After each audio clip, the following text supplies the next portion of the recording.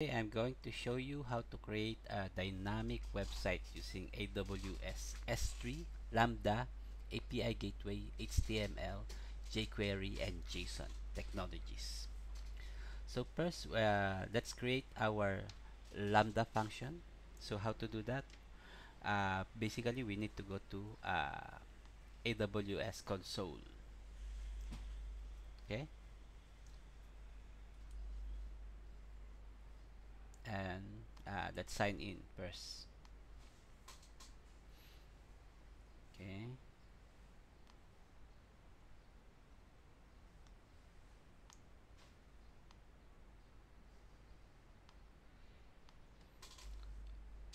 So after we log in, we need to basically we need to create Lambda function, right? So in the services menu, we look for Lambda. Okay. Then uh, basically we just click the create function to create the Lambda function. So click this button.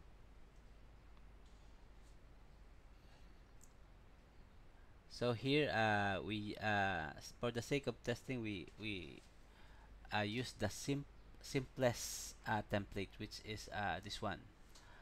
Start with a simple hello world example. So we use this template. Okay.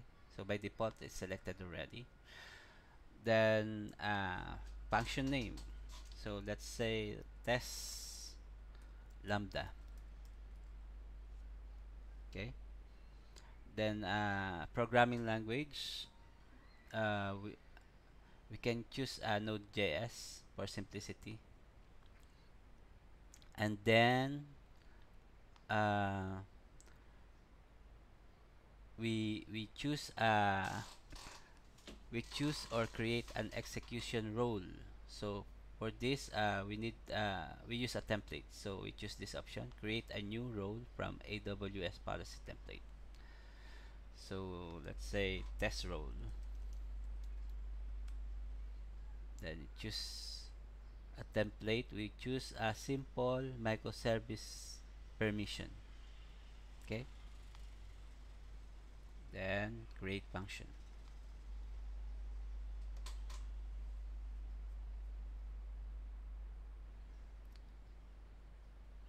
So we expect to create this test lambda function. Okay. Okay, so this is our test lambda function. Okay, so in our implementation, basically we need to change this. So I already prepare our lambda implementation, lambda function implementation. So for this, I have this implementation. Basically, this function will just return a JSON array of URLs, YouTube URLs. So we just copy and paste this.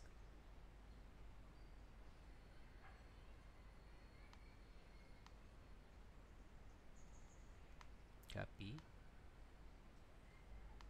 and paste.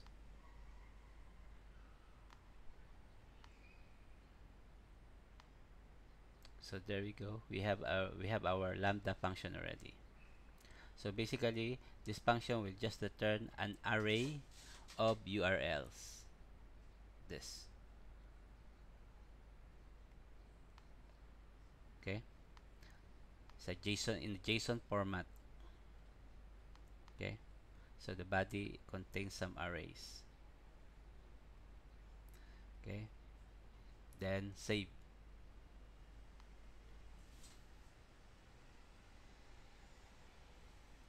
So after we save, I I think we need to create a API gateway, right? Yeah. To expose this lambda function, we need to create an API gateway. So uh, we go to services again. Actually, from here also we can create an API gateway from here. We just add trigger, okay, and then select API gateway. Then we create an API.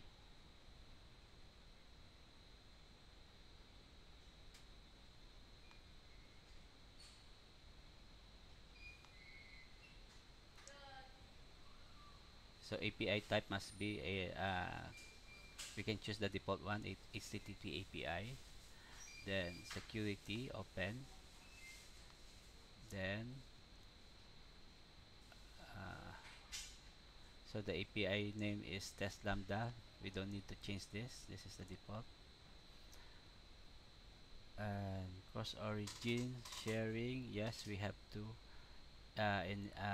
tick this one. Okay. Then add. So the name of our API is test lambda API. Okay. So add.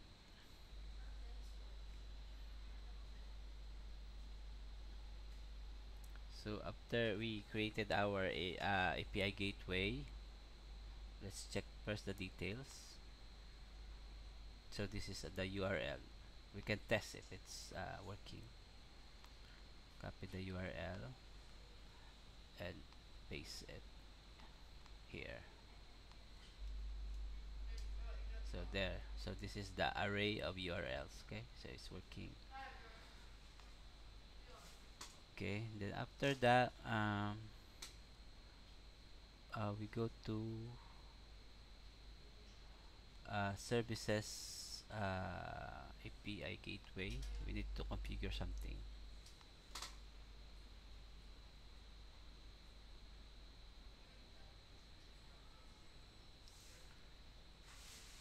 So this is the one we created just now.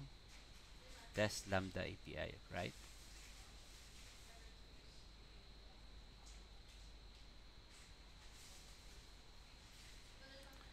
We go to CORS, configure.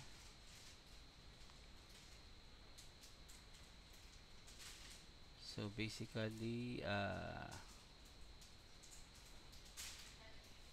for access control allow methods, we can choose asterisk all. Then for this access control allow origin, we choose also asterisk and save. Okay. This we need to do this so that we can call our API gateway in our using JQuery JavaScript. Otherwise, if we don't do this configuration, we will basically the AWS service will block our JavaScript. So we need to do this configuration. So after we do that, we need to create our HTML page where we call our API gateway to execute our Lambda function. So I have a template here. Actually, I have an simple HTML here. You can just upload this to our S3 bucket. So basically, what it does, we create a drop down here, drop down menu to choose the URLs. Then this have an iframe here to show the video. Then we need a JQuery library to call the Ajax function. So we have a Ajax call here. So in our Ajax, we call our API gateway. This is the one we need to change this one. We need to go back to our API gateway. Test Lambda.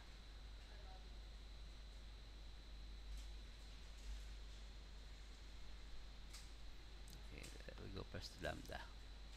Lambda test lambda, right? Then API gateway, and we get this URL. This is the API gateway for our lambda. So we copy this URL and paste it in our HTML page. So we need to change this one. Delete this one, copy the one we created just now. So this is the test lambda that we created. This is the API gateway. Okay. So once we put the correct URL, so once this is successfully executed, it will retain the URLs. Actually, this is an array of URLs. We need this, basically this array of URLs to populate our dropdown. So this is our uh, code to populate the dropdown. So we pass the array of URLs. Then in our dropdown, we get the dropdown. Then we load all the URLs in our dropdown. So that's why we have this code to load our URLs into our dropdown menu. So, okay. Then we also have this code to display the video once the user select the URL from the drop-down menu. So basically, this code will display the video. Okay. So we save this HTML page, test web page. Okay. Once we once we have our web page already, then we can go back again to our AWS console to create a S3 bucket. Okay. We need to create S3 bucket. Yeah. Create the S3 bucket to upload our web page. So again, we go to web services menu and look for S3.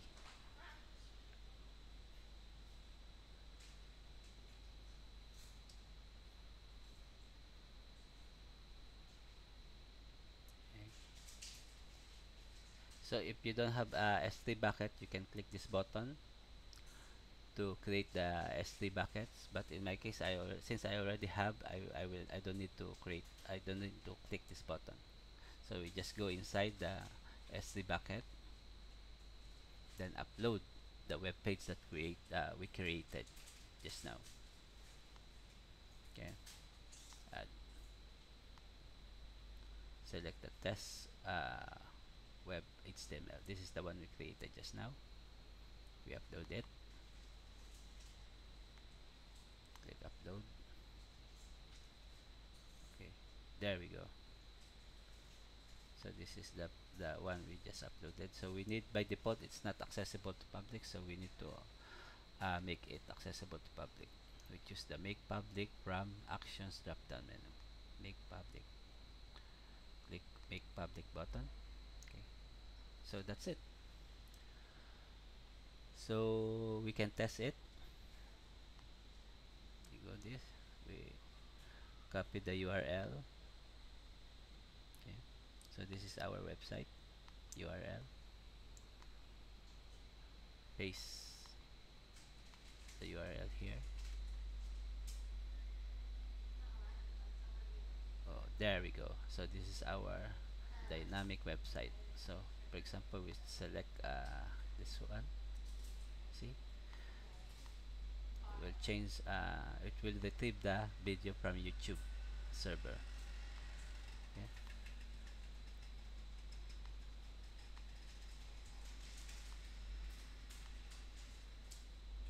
So I think that's about it. Thank you.